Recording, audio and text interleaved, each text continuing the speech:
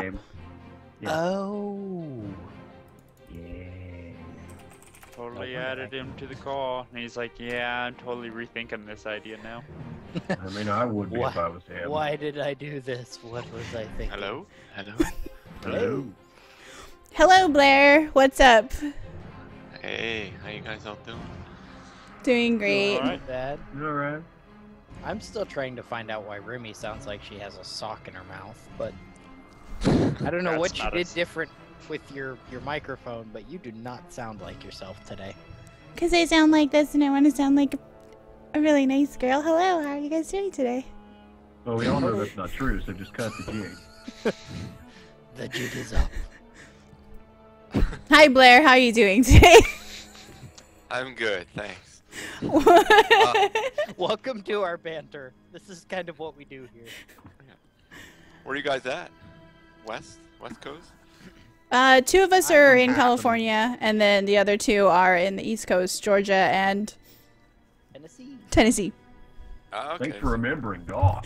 I was gonna say, I don't know what I was gonna say, but Okay, I'm in, so how do I do this? What am I doing? okay.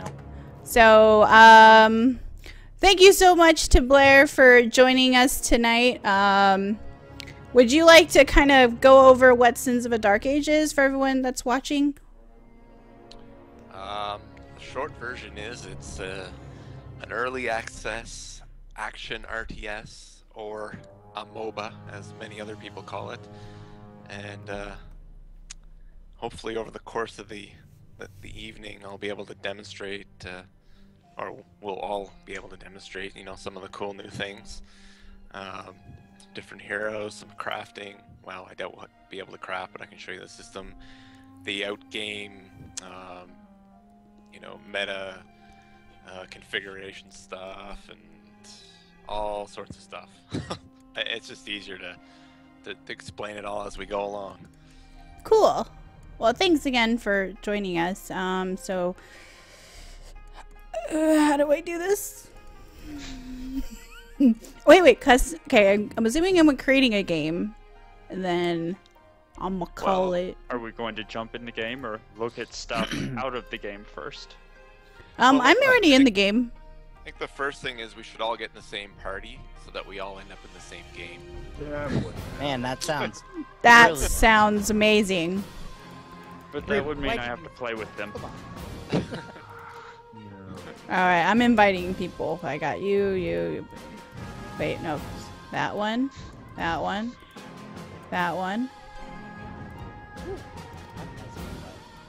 Okay, wait. I think the game's really loud. Hold on. Probably not a bad call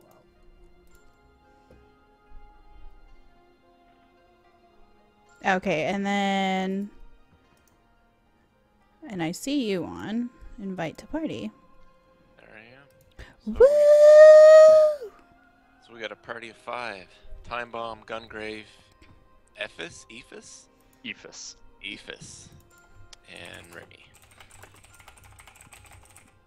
Oi, shit. What did you do?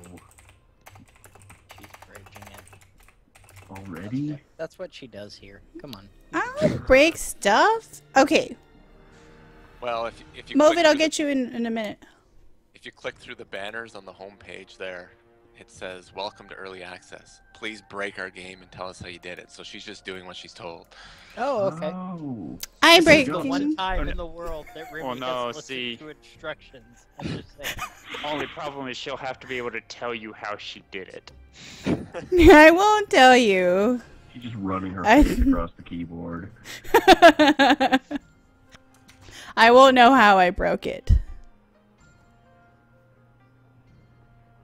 Those are always my favorite ones. There's like 300 or 400 bugs on our public bug tracker, and a good chunk of them don't know how they did it. I'm like, oh no. No, Why please. do this to me? Okay, so now we're in a party, and do I hit the play button? Yeah, I would hit the play button, and then No, you don't hit the play button. what we want to do is modify your search, because we're doing something really custom just for this. I guess, can you see the 3 things on the right for North America West, East, and Europe West? Yes. I'd probably limit that to probably West. Okay. Well, us East Coasters will still get probably about 90 to 100 ping, but it's okay. And then remove the items in the search, and you want to add a normal Siege 5 versus AI. Blind, I'm assuming, yeah. It's only Yeah, one blind's the only option. option right now. Ranked isn't available in the public build. It's now an interesting thing that we have here is that you can actually queue up a whole bunch of different kind of searches, and it's kind of like, okay, just get me in a game. But it's also, if you're looking for a 5v5 and you're waiting, you can jump into a 2v2 or a 1v1 scrimmage, and when your other game is ready, it'll inform you in the middle of that other game that your other game is ready, and you can leave with no penalty. Okay, that's pretty cool. Yeah, and so, but if you go in a normal match, you're not allowed to drop out without penalty. So if I decline the other one, does that have any bearing? No, it just means that it won't prompt you to go into that other game for X many more minutes. Okay. Right, but there's no penalty to do it. Everybody is under the understanding that scrimmage just means I'm screwing around, and I have to expect that anybody could leave at any moment. So it doesn't, but it doesn't take you out of the queue. It just says for another 4 more minutes, we're gonna leave them alone, and then we'll find another game. So you still remain in the queue? Yep. Okay. Cool. And if that doesn't work for you, it's a bug and it should be fixed. I see. Yeah, and we also have another mode. It's not listed in this page, but you can get to it through your profile, where you can try out any hero. And it allows you to buy all the items. It allows you to increase your levels through cheating or reset them, and just do all sorts of different stuff so you can kind of sandbox and work out your best builds and, you know, learn how to play a hero and all that sort of thing. And it works the same way. You can be in there playing, and when your game's ready, it'll inform you and you can jump over. Ooh, that guy's cool. Now, I could be wrong here, but did I just hear a developer say that it's a good idea to cheat? Because I'm pretty sure that's what I heard. It is in the try hero mode, because normally if you have to play a whole bunch of games to get leveled up and to experiment with different item builds, it can be a real pain. We want to make it easier for people coming from other MOBAs or ARTSs or haven't played before to be able to, you know, figure things out. So if you guys, this won't screw anything up from what we're doing, but if you click on profile and then you click on heroes and you just click one of the heroes, you could click try hero and do everything you'd want to, you know, to figure them out. That's kind of creepy. How long has the game been in development? Tricky question. We've been in early access since March of last year, mid-March. Yeah, but like our previous game, Sins of a Solar Empire, we were in beta for a year or two before we actually launched the game. So we're sticking to a similar schedule here. So we had to do a bunch of work to get it ready for early access, and then what are we on? We're almost not quite a year in this early access. Okay. Actually, and then we actually built a whole other game originally. It was kind of an RTS crossed with a MOBA. So if you count that as part of development, it's actually longer. But we had to kind of go back to the starting board because the idea just wasn't working out. But same thing with our previous game. We did tons of stuff that didn't work out, and we called it, you know, ultimately refine until it's what we want it to be. Steven? Dibs on Vexy. Vexy. I don't know which one that is. She's cool. You guys looking. want to? A ranged support hero who relies on mischievous magic to aid her friends and disrupt her enemies. Okay, the pixie. Actually, that's a good idea. Why don't we pick our heroes in the profile screen, and that'll give me a chance. This is why you keep me around, Remee.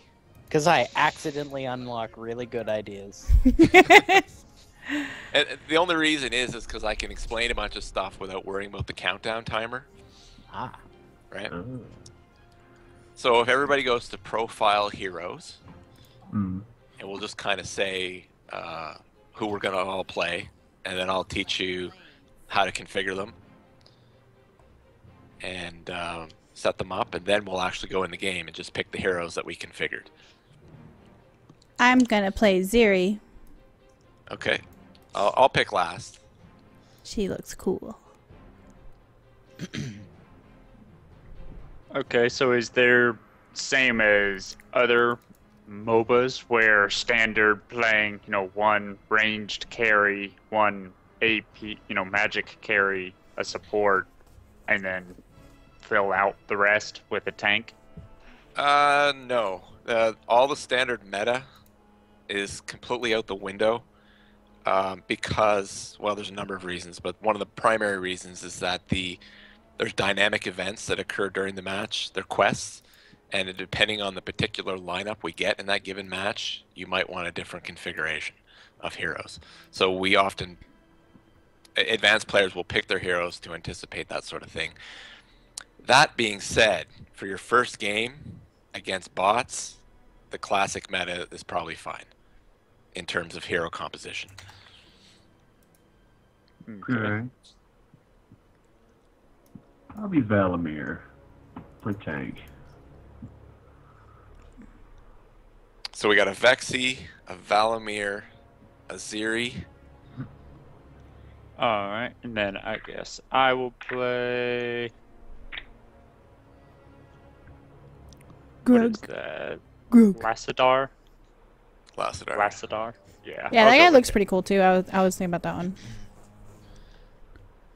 Okay, and then, well, I'll pick later. I'll just start explaining. So, now that we all picked, click on your inventory.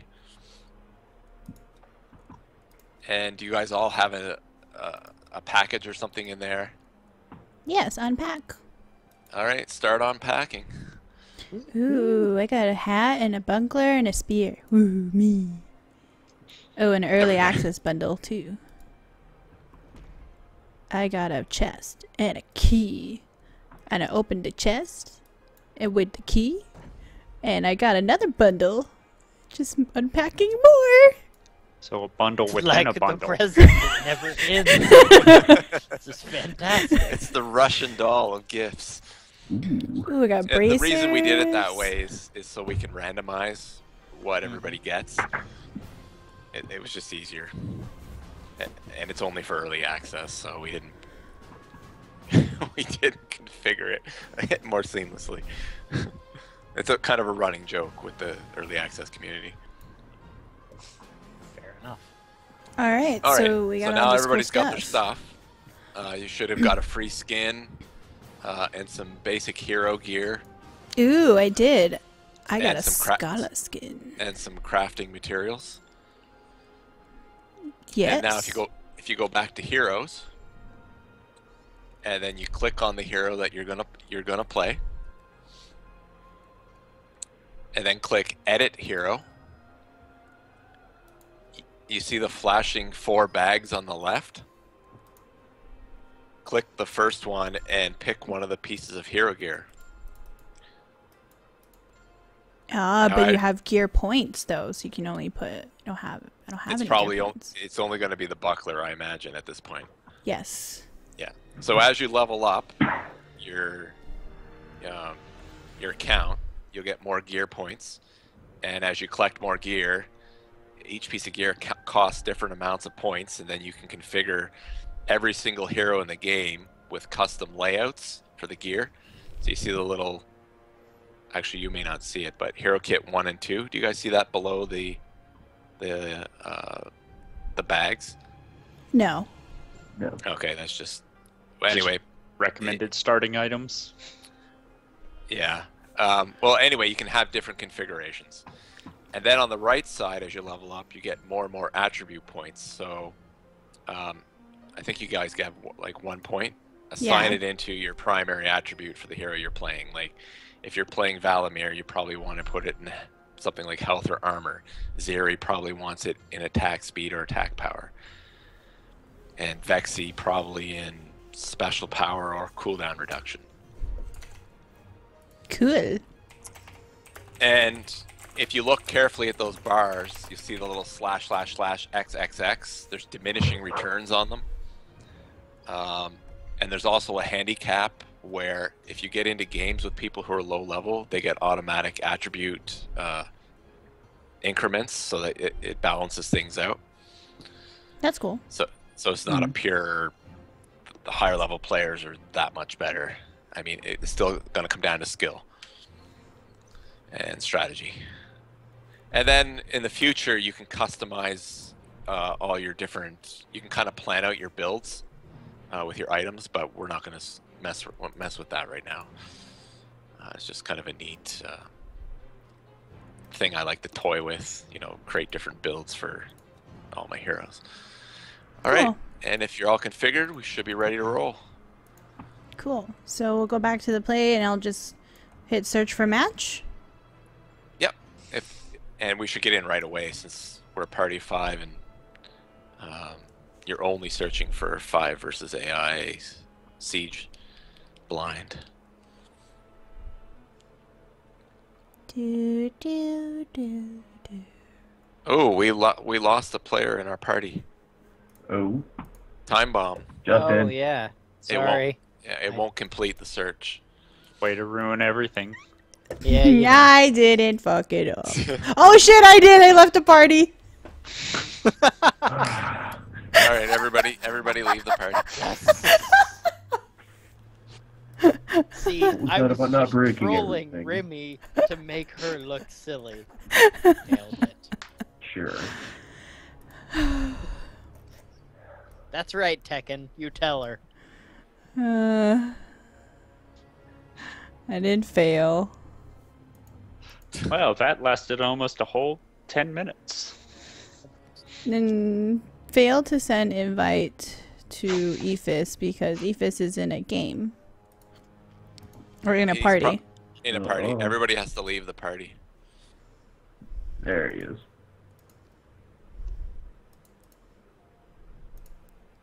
Time bomb? You'll- Are you in a party? Yeah.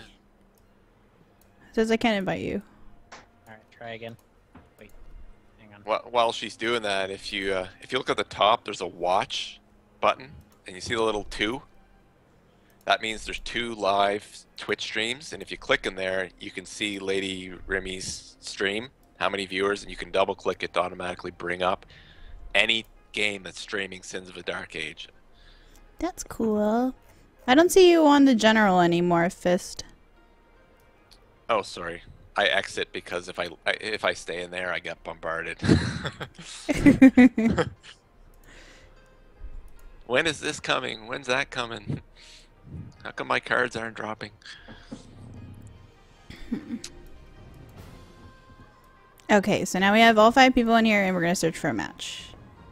Oh! Don't search yet. I got one more thing. Because Oh. I want to be able to talk about this at the end of the match. If you hit escape, Remee, am I saying that right? Yeah. Can you click on the Twitch thing? Uh-huh. Oh, and yeah. log into Twitch from the game? Okay. Now what happens is there's a few things. First of all your Twitch chat will automatically appear in the match while you're playing. And you can also communicate back via chat if you're not using your microphone. But more importantly, players who are watching your stream who play Soda, you can give them gifts of like Soda inventory stuff, like crafting materials, free skins, all sorts of stuff. The more viewers you have, the better the gift that you give out. Your account is not enabled to give out gifts. Please email streamer at Ironclad Games to enable your account. You broke it already. That's me. That's me. That's me. I don't know if I like this idea.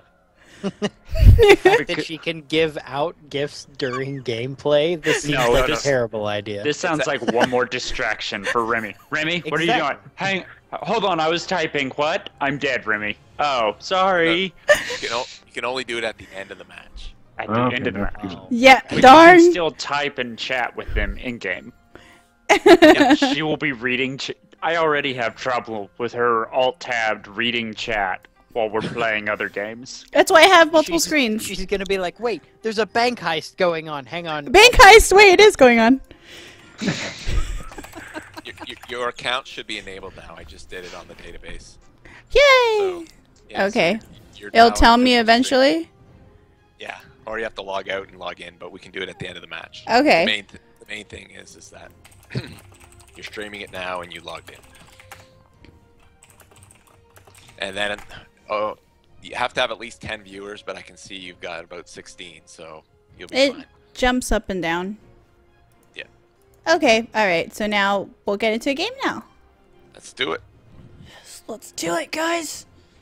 And hopefully, at the end of it, we can give somebody some free stuff. Oh, accept. Alright, we're picking Too many Ziri. features to play with. Oh, Twitch is talking to me. Who am I gonna be? Oh, I gotta turn off my voice chat because it'll interfere with Skype. Oh, okay. Oh, We have ooh. integrated voice chat, and it's probably gonna echo. Yes, Yeah, it is. Disable. Everybody go to escape, options, voice chat, disable all voice chat. I know the one thing that I was reading about this game is that there's not too many people playing the game, so it's difficult to Okay, that's better. try out, like play with other people. What is your recommendation for people if there are not too many people to play in the game? Like, can you... It's kind of what I said before. A lot of people don't know it, so I'm trying to spread the word that it's really easy to get into a duel or a 2v2, and you can be playing that, earning XP, earning reward points. I'll talk about those later, and doing something interesting, learning your hero while you wait for your 5v5. Wait times vary dramatically, anywhere from instant to like 30 minutes on the big games. But if you're playing meaningful other matches that are intense and exciting, it's not as big a deal. But a lot of people just come in and only queue for 5v5, and then they miss out. So that's my best recommendation. Until we actually go free to play and start marketing the game? That's just kind of the way it's going to be. Can you do a 1v1 duel with AI? Yep. Okay. Well, that'll be good. That's good to know then. At least they can just play against the computer.